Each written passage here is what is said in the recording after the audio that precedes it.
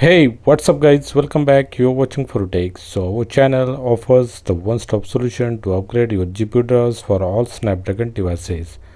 All the video links are given under the video description. Like here, our Poco X2 few days back, we upgraded its GPU for both the OpenGL and Vulkan graphics API drivers. But the main question arises, which drivers API is the best?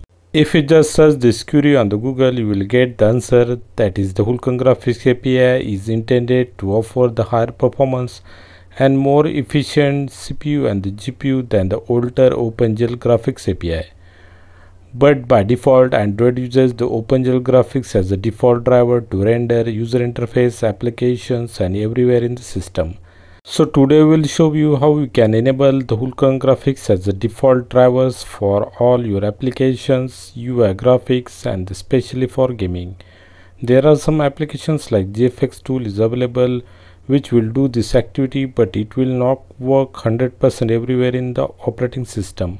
We will also confirm does this mod really working using some terminal checks. So now without wasting any time, let's get started. New adventure.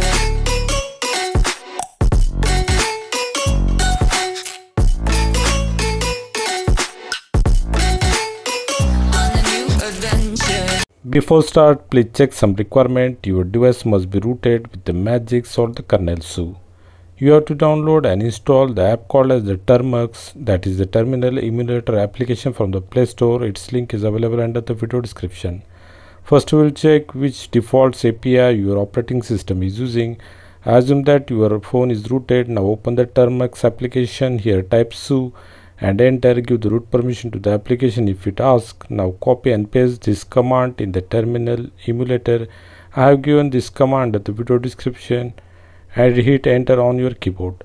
Now in the terminal you will get this information with the name Arduino GLES, means your device is using the OpenGL as the default API.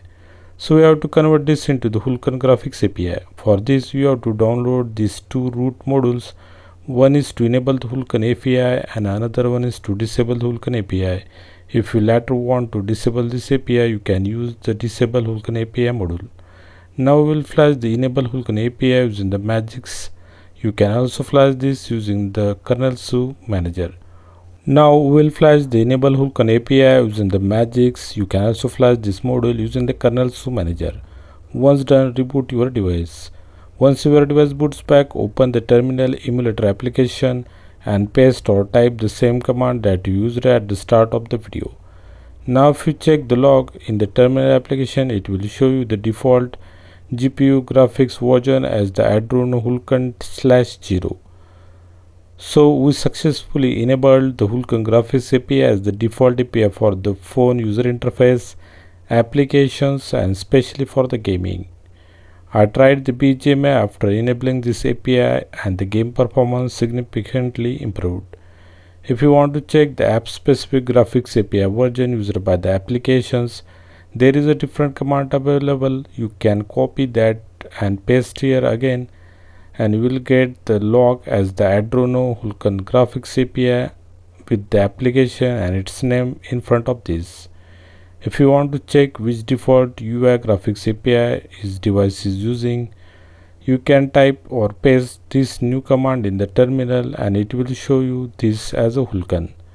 As per my users, I really felt the significant improvement in the user interface, apps and the gaming performance. But still, if you face any other issues, you can easily disable this module. For that, first open the Magix or the kernel SU manager application. First disable the Vulkan enable module in the application. Next flash the disable Vulkan module. Now reboot your device. Now to check your device is properly using the OpenGL drivers or not, you have to type the same command in the terminal that you shown at the start of the video. Or you can also copy paste the same command from the video description. This method is foolproof working solution if you want to use the Vulkan graphics as the default API for the gaming and the device graphics uses. Use our latest graphics module and enable the Vulkan as the default API and feel the new level of performance transformation of your device. So that's it for today guys. Hope you liked my work. Then please do like and share this video, subscribe our channel, press the bell icon for the notifications of our upcoming content. Thanks for watching. See you next time. Take care. Bye bye.